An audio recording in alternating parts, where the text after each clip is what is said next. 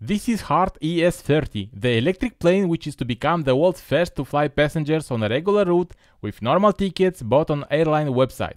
Actually, the tickets for the very first flight have already been available to buy and they are already sold out, even though the first flight itself is scheduled for 2028. But no other plane has advanced so far in its engineering to be able to operate regular commercial flights, so there is no sign in the industry that some other plane would be able to overtake it by 2028.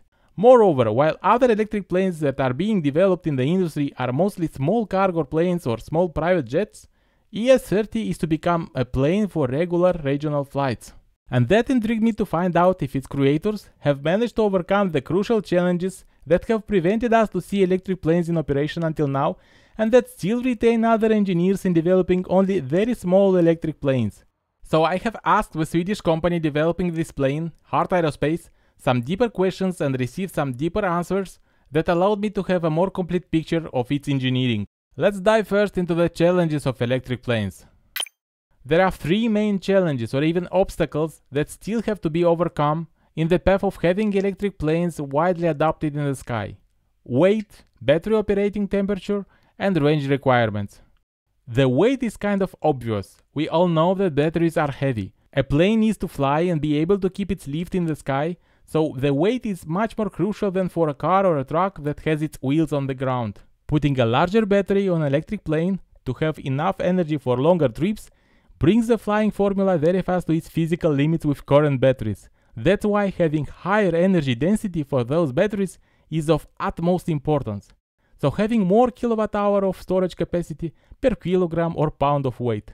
And there is more. Normal jet planes that burn fuel take off heavier and land with less weight, because they burn tons of fuel in the sky. Electric planes have the same battery weight when taking off and when landing, and that limits the weight of the plane even more, to its maximum landing weight. And since landing takes place at a slower speed, that weight is also lower. That is why other electric planes in current development are small in size in a lighter class. The second challenge, the operating temperature of the battery, is not so obvious, but at high altitudes, at 30,000 feet for example, where the air is thinner and cruising efficiency is higher, the outside temperature is -50 or -55 degrees Celsius or as low as -67 Fahrenheit. We know that electric cars with lithium-ion batteries sometimes struggle with even -18 Celsius or 0 Fahrenheit, having worse charging performance and smaller autonomy, especially without thermal management. So ensuring battery operation at -55 Celsius or -67 Fahrenheit would require either an energy-consuming thermal management system or a wonder solution. That is why other currently developing electric planes fly as low as 3,000 feet or up to around 5,000 to be at an altitude where the ambient temperature is higher. But that kills efficiency in consumption since the air is denser. The third problem is related to range requirements and aviation standards of having redundancy safety measures doubling every possible system. So if a plane has to fly a route of 250 miles or 400 kilometers, it has to have enough fuel for that flight plus 5% above for real-life route or condition variations, plus fuel for taxiing before takeoff and eventual missed approaches on landing, plus the fuel to fly to an alternate airport if landing is impossible at the first one. So that may be quite a reserve needed beside the flight distance. And for electric planes, that means an even bigger battery needed, even for small planes that adds weight. That's why we are only talking about short regional distances in case of electric planes at this phase. Well, let's see what are the parameters of Heart ES30 and if they manage to overcome these challenges. Well, ES30 is to be a plane for regional flights, bigger than anything electric that is being developed now, but still small comparing to current fuel-powered planes. It will have space for 30 passengers on board and their luggage, and it is comparable to small fuel-powered regional planes. The announced range is 200 kilometers or 125 miles for the first planes that will operate from 2028, and at first it was unclear if that is referred to the distance between cities or if it included all the required additional range with all the reserves. Heart Aerospace states a time of 30 minutes to fly those 200 kilometers and a battery recharging time of only 30 minutes on the ground. Swedish engineers also announced that with development of battery technology, that range will increase to 300 kilometers by the mid-2030s and to 400 kilometers or 250 miles by 2040. Not a very fast growth pace, isn't it? Propulsion is ensured by 4 electric motors with yet unknown power. Heart Aerospace has published images with a view-through on some parts of its engineering. The green elements in the lower part are the batteries. Heart Aerospace hasn't communicated the energy density until now, but they did communicate it in the answers to my questions. But before commencing to that, there is a big difference to mention in the formula of this electric plane. Fuel-powered turbogenerators. Yes, the 4 propellers are powered by 4 electric motors consuming electricity from the battery packs, but ES30 is announced to have fuel-powered turbogenerators as a backup solution that can extend the range with 200 more kilometers or 125 more miles. Those turbogenerators will not participate in propulsion, but will generate electricity for the electric motors to operate the propellers. In their answers to me, Heart Aerospace says the ES30 will have 2 turbogenerators, both located in the aft fuselage. Why would they need them instead of going for larger battery? Well, weight saving of course and range requirements, so 2 of those 3 main challenges are addressed by this crucial difference in this plane's engineering. 2 turbogenerators with a fuel tank needed for them to ensure 200 kilometers or 125 miles of additional range, weight less than doubling the battery size to have 200 kilometers more, besides the 200 the current battery can already ensure.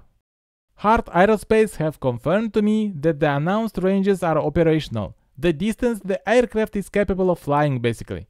And the idea is that 200 kilometers or 125 miles on batteries would be the normal distance between 2 airports in a regional flight. And the additional requirements, including the alternate range to a backup airport, are supported by the turbogenerators. That way, ES30 can make full use of its battery capacity during a flight for propulsion. I've asked also about the operating temperature of those batteries. Heart publicly announced a flight altitude of 20,000 feet or 6,600 meters for ES30, much higher than other electric planes being developed now. At that altitude, the average temperature is minus 25 degrees Celsius or minus 13 Fahrenheit. Heart Aerospace told me that ground support equipment will be used to condition the battery, both cooling and heating, during ground operations, including charging. In flight, a thermal management system will keep the batteries at operational temperatures, but even in the absence of that system's intervention, the thermal mass of the battery is large enough to keep the batteries at operational temperature. No heating will be required during flight. So in other words, the required discharge power from the battery to power the airplane motors is so high that even that slight loss of energy in heat will be sufficient to keep the batteries warm at 20,000 feet altitude, without additional energy consumption for heating them. By the way, Heart refused to disclose the power of the 4 electric motors of ES30 at this stage. They also refused to disclose the maximum takeoff weight of the airplane now, but confirmed that the takeoff weight will be equal to landing weight if the turbogenerators are not included. If they are, then the landing weight will be lower minus the weight of the burned fuel. And Heart Aerospace was much more willing to disclose me the details of the batteries this aircraft is using. So ES30 will use batteries with an energy density of 330 Wh per kilogram. Putting that in perspective, Tesla's renowned 4680 batteries have from 276 up to 292 Wh per kilogram, but in the same time, CATL has recently announced 500 Wh per kilogram batteries ready for production, specifically aimed at aviation. For now, Heart Aerospace remains true to keeping 330 Wh per kilogram for its batteries developed with bias systems. I asked what is the total weight of the batteries in an ES30 then, and I received the answer: 5 metric tons, which is roughly 11,000 pounds. I remind you that we don't know the maximum takeoff weight for ES30, but we can remember Saab 340, a plane that could also have 30 passengers or a bit more, and it had a maximum takeoff weight of 13.5 tons or 29 to 30,000 pounds. The maximum landing weight for Saab plane was 28,500 pounds or 12.9 tons, so 5 tons of batteries out of a comparable weight is significant. By the way, for Saab 340 the fuel weight was 2.58 tons, and with that amount it had a range of 1076 miles or 1731 kilometers. ES30 has 200 kilometers range with 5 tons of batteries.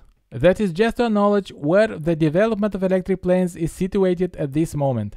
Well, and by communicating me the energy density of the batteries and the total weight, Heart Aerospace involuntarily also communicated the battery capacity of the ES30. At 330 Wh per kilogram or 0.33 kWh per kilogram and having 5000 kilograms of batteries, it means a total capacity of about 1.65 MWh, and I assume that would be the gross capacity, while the net capacity will be about 1.5 MWh. To charge that in 30 minutes, as they say, it would require at least 3 megawatts of power, and I would assume it would be split into 3-4 compartments charged in parallel at about 751 megawatt charging power each. Having that charging power would mean at least the same amount of discharging power from the batteries to the motors, so I can assume that the 4 electric motors will have at least 3 megawatts of propulsion power in total, with an even higher peak power to take off. And that also fits into the idea of flying the 200 kilometers range in 30 minutes, thus consuming 1.5 megawatt hour of electricity in 30 minutes, which means an average power consumption of 3 megawatt hour per hour, and that results in a power of 3 megawatts. And finally, finding the average energy consumption related to distance for Heart ES30 would mean dividing the 1.5 megawatt hour battery capacity to the 200 kilometers of range, and then we get the following results: 750 kilowatt hour per 100 kilometers, or 7.5 kilowatt hour per kilometer, or 12 kilowatt hour per mile. It is about 5 times more than an electric truck or 50 times more than a Tesla Model 3, for example, but planes always consume more than trucks or cars, and we have to divide that amount to 30 passengers and maybe even adding crew. So with that said, we now know much more about the ES30, its propulsion system formula, its range, consumption, its reliance on turbo generators for alternate range, and we also know the battery energy density, weight and capacity, and even could deduce the charging power and the minimum discharging power of the energy sent to the motors, and thus having a minimum power figure for propulsion. The first flight, scheduled for 2028, will be operated by Scandinavian Airlines, a company which is also an investor and shareholder in Heart Aerospace, together with United Airlines. And the tickets, which are sold out now, cost €165, being affordable on purpose to keep the feeling of a regular flight. Heart Aerospace says it has orders for 230 electric planes and options for 100 more. Well, if you like this video and would like more of engineering uncovering, subscribe to Watt Energy channel and write what you think of this ES30 electric plane or electric planes in general in the comments below. I would love to see discussions on it in the comments. Thank you for watching and see you soon.